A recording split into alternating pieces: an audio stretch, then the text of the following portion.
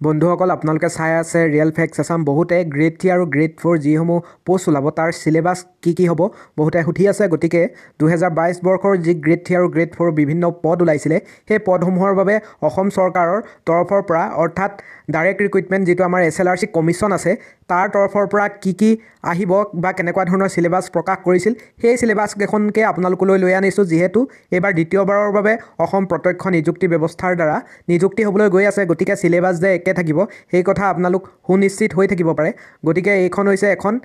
এডেন্ডাম notice আৰু ইয়াত উল্লেখ আছে যে in কন্টিনিউয়েশ্যন to this office notification number এটো হৈছে 2022 বৰ্ষৰ এনালগাছ পোষ্ট ফৰ 2022-23 to 79 dated 25/3 এইখিনি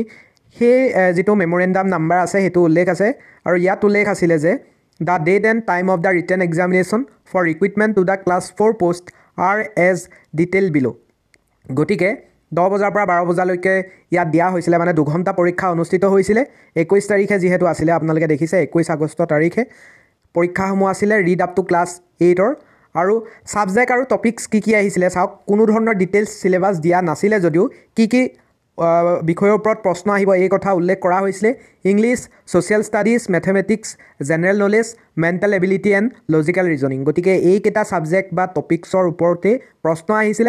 আপোনালোকে ডিভিজন কৰি লব ডিভাইড কৰি লব ইংলিশো পঢ়িব সোশ্যাল ষ্টাডিজো পঢ়িব ম্যাথমেটিক্সও পঢ়িব আমি পৰৱৰ্তী পৰ্যায়ত যদি পাৰো আপোনালোকক এই পিডিএফটোতে আছে কেনেকুৱা ধৰণৰ ইংলিশৰ ভিতৰত কোনবিলাক কথা চাব সোশ্যাল ষ্টাডিজত কোনবিলাক চাব লজিক্যাল ৰিজনিংত কোনবিলাক টপিক চাব এইখিনি কথা এই ভিডিঅটো শেষত আপোনালোকে গম পাই যাব আৰু এছএছএলসি আৰু ক্লাছ 10 লেভেলৰ 21 তাৰিখে আছিল 2 বজাৰ পৰা 4 বজালৈকে আৰু তাৰো সিলেবাস একেই আছিল English social studies mathematics general knowledge mental ability and logical reasoning গতিকে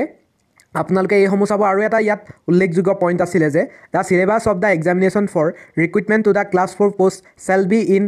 consonance with the prescribed SCRT syllabus of class 8 examination and class 10 syllabus for read up to class 8 category and SSLC or equivalent examination past category respectively গটিকে SCRT syllabus class 8 examৰ আপোনালোকে যিখনো যি কথা আছে হেবিলাক চাব class 8 ৰ পৰা 10 লৈকে আপোনালোকে পাৰে যদি যিসমূহ SCRT বুক আছে তাৰ অংকবিলাকে হওক বা তাৰ যিখিনি গ্ৰামাৰ হয় ইংৰাজী বিলাকে হওক বা তাৰ সোশ্যাল সায়েন্স বা সোশ্যাল ষ্টাডিজত যিসমূহ কথা আছে সমাজ বিজ্ঞান বা সমাজ অধ্যয়নত সেই কথাবিলাকো আপোনালোকে ভালকৈ যদি পঢ়ে লগতে আসাম ইয়াৰ বুকখন যদি ভালকৈ পঢ়ে আপোনালোকৰ যথেষ্ট কমন আহিব আৰু there will B A total of 135 multiple choice question carrying 1 mark is to be attempted in 120 minutes 120 মিনিটৰ ভিতৰত 135টা প্ৰশ্ন এটেম্প কৰিব লগা হৈছিল আৰু নো নেগেটিভ মাৰ্কিং আছিল আৰু দা selection of candidates R for inviting them for interview skill test will be in the ৰেশিও of 1:2 আপোনালোকে হেতুটো গম পাই যদি 10টা পদ থাকে তেনেহলে 20 গৰাকীক উত্তীৰ্ণ কৰা হৈছিল এইখিনি যিসমূহ যোৱাবাৰৰ পৰীক্ষা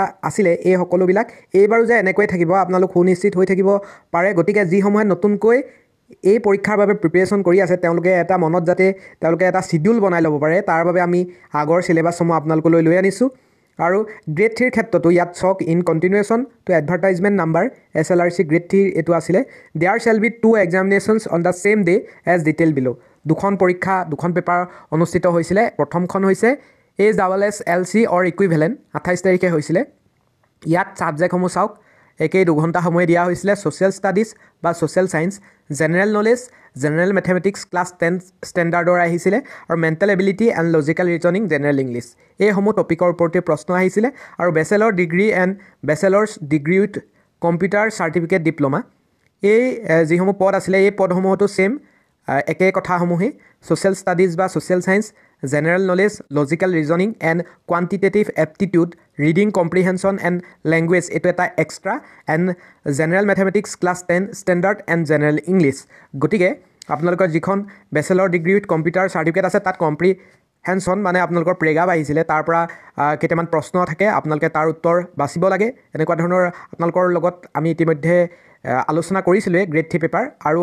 যিসমূহ অন্যান্য পেপাৰ আছে অসম চৰকাৰত আহি থকা খুব হগনে কমন কুৱেশ্যনো আপোনালোকক পৰৱৰ্তী পৰ্যায়ত আমি আলোচনা কৰিম আৰু দা examination for the post with minimum required qualification of SSLC driver will be held সেপাৰেটলি da detail এটো আপোনালোকে লগতে হোৱা নাছিলে পিছৰ পৰ্যায়ত নটিচ ওলাইছিল আৰু 1.75 কৈ আছিল মাৰ্কস 100টা মাল্টিপল চইচ কুৱেশ্যন আহিছিল অৰ্থাৎ 175 নম্বৰৰ ভিতৰত পৰীক্ষা অনুষ্ঠিত হৈছিল আৰু 25 নম্বৰ আছিল স্কিল টেষ্টত আৰু ঠিক সেইদৰে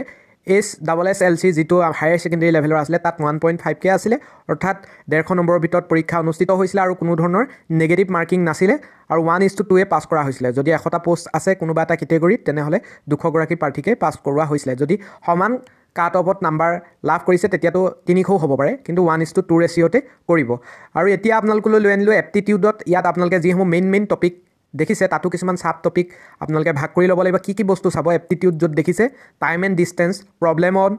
trains time and work partnership ratio' and প্ৰপৰ্শ্যন বোথছ and ষ্ট্ৰীমছ simple interest areas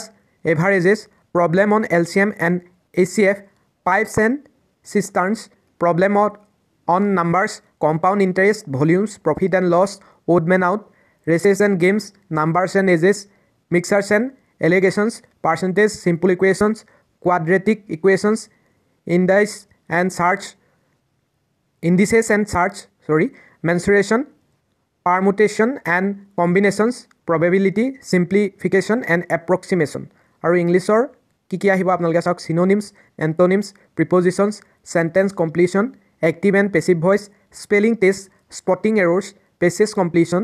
substitution, sentence arrangement, transformation, idioms and phrases, sentence improvement, para completion, joining sentences, error correction, phrase in bold আৰু underline part আৰু fill in the blanks এনেকুৱা ধৰণে আহিব পাৰে অলপ ৰদ বদলো হ'ব পাৰে যোৱাবাৰ আপোনালোকে পেপাৰখন মডেল পেপাৰ হিচাপে ৰাখি তেনেকুৱা ধৰণৰ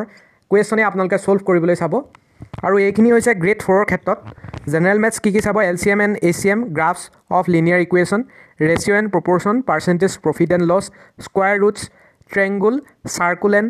quadrilaterals, trigonometric ratio, mixer and allegation, regular polygons, partnership business, time and work, time and distance. Reasoning or khetot puzzles, verbal reasoning, logical reasoning, data sufficiency, non-verbal reasoning, data interpretation, analytical reasoning. Aru apnaloke English or khetot chabo grade 4 ji hokol apnaloke ase synonyms, antonyms, preposition, sentence completion, active and passive voice, spelling test, spotting errors, passage completion, substitution, sentence arrangement, transformation, idioms and phrase, sentence improvement, para completion, joining sentences. এখিনি একে হয় আৰু general নলেজৰ ক্ষেত্ৰত invention in the world sports basic computer Indian history famous days and ডেটেটস famous books and authors Indian parliament বটানি chemistry Indian polity geography physics zoology Indian economy environment Indian culture এই যিসমূহ আপোনালোকে পিছৰ পৰ্যায়ত আপোনালোকক দেখাই আছোঁ এইখিনি হৈছে কিছুমান অন্তৰ্গত কথা এইবিলাক অফিচিয়েল নাছিলে অফিচিয়েলত কেৱল টপিকবিলাক বা সাবজেক্টবিলাকহে উল্লেখ আছিলে মানে জেনাৰেল ষ্টাডিজ এপ্টিটিউড এনেদৰেহে সিলেবাছ প্ৰকাশ কৰা হৈছিলে তাৰ ভিতৰৰ কথাসমূহ কেনেকুৱা ধৰণৰনো কথা থাকিব পাৰে সেই কথাখিনি জানিবৰ বাবেহে এই পিছৰ পৰ্যায়ৰ কথাখিনি কৈ থকা হৈছে এইটো আকৌ আপোনালোকক পুনৰবাৰ স্পষ্ট কৰি দিছোঁ আৰু মেণ্টেল এবিলিটি এণ্ড লজিকেল ৰিজনিঙৰ ক্ষেত্ৰত চক puzzles verbal reasoning logical reasoning data সাফিচিয়েঞ্চি non verbal reasoning data interpretation analytical reasoning time and distance problems on trains এইখিনি একেই আপোনালোকে যিটো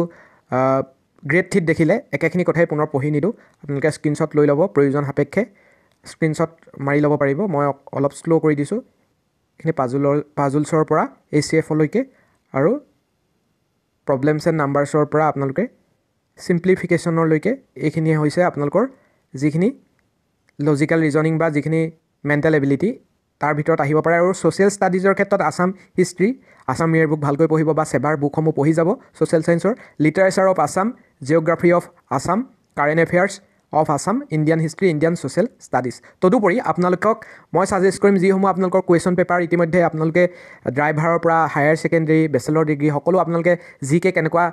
কাটিছে আপোনালোকে যদি চাই এটা পেটাৰ্ন দেখিব সেইমতে আপোনালোকে যদি সাবজেক্টবিলাক নিজৰ মতে বনাই লয় কোনবিলাক প্ৰশ্ন সকলোতে উমৈহতীয়াভাৱে আছে গোটেইকেইটা কেটেগৰীত তেতিয়া আপোনালোকে তাৰ ফৰ্মুলাটো গম পাব আৰু সেইমতে সেই বস্তুবিলাকত বেছিকৈ আপোনালোকে ফোকাছ কৰি পঢ়িলে যথেষ্ট আপোনালোকৰ সুবিধা হ'ব এইখিনি আছিলে আপোনালোকৰ ADRE গ্ৰেড 3 আৰু গ্ৰেড 4 যি বৰ্তমান 12,000 পদৰ বাবে যি বিজ্ঞাপন ওলাইছে তাৰ সম্ভাৱ্য সিলেবাছ নিশ্চয় এইবাৰো সিলেবাছ আগৰ দৰে এনেকৈ মূল যিসমূহ সাবজেক্ট এই সাবজেক্টসমূহ উল্লেখ কৰিহে প্ৰকাশ কৰা হ'ব অৰ্থাৎ সোশ্যাল সায়েন্স আহিব মেথছ আহিব ইংলিছ আহিব এনেদৰেহে উল্লেখ কৰি দিয়া হ'ব গতিকে তাৰ ভিতৰুৱা কথাবিলাক আপোনালোকে খুচৰি নিজে পঢ়াটো আপোনালোকৰ বাবে যথেষ্ট প্ৰয়োজন আপোনালোকে সিলেবাছ প্ৰকাশ কৰিব বুলি যদি ৰৈ থাকে তেনেহ'লে আপোনালোকৰ অভাৱত সময়সমূহ নষ্ট হ'ব গতিকে আপোনালোকে যিমান পাৰে এতিয়াৰ পৰা এই তাৰ অন্তৰালৰ যিসমূহ সৰু সৰু ছাব টপিক আছে এইবিলাক আপোনালোকে ক্লিয়াৰ কৰি গৈ থাকিলে 4 মাহৰ ভিতৰত আপোনালোকৰ সকলো চিলেবাছ কমপ্লিট কৰিবলৈ সক্ষম হ'ব গতিকে আপোনালোকৰ সুবিধাৰ্থে আমি এই ভিডিঅ'টো লৈ আনিলোঁ যিসকলে প্ৰথমবাৰৰ বাবে আমাৰ ৰিয়েল ফেক্টছ আছাম এই চেনেলটো চাই আছে অনুগ্ৰহ কৰি চেনেলটো ছাবস্ক্ৰাইব কৰি ল'ব আৰু আমি এই PDF সমূহ আমাৰ হোৱাটছআপ চেনেল হওক বা টেলিগ্ৰাম চেনেল হওক তাত আমি শ্বেয়াৰ কৰি দিম আপোনালোকে তাৰ পৰা ডাউনলোড কৰি ল'ব পাৰিব আৰু গতিকে যিসকলে আপোনালোকে জইন হৈ লোৱা নাই আপোনালোকে আমাৰ চেনেলসমূহত জইন হৈ ল'ব ধন্যবাদ জয় অসম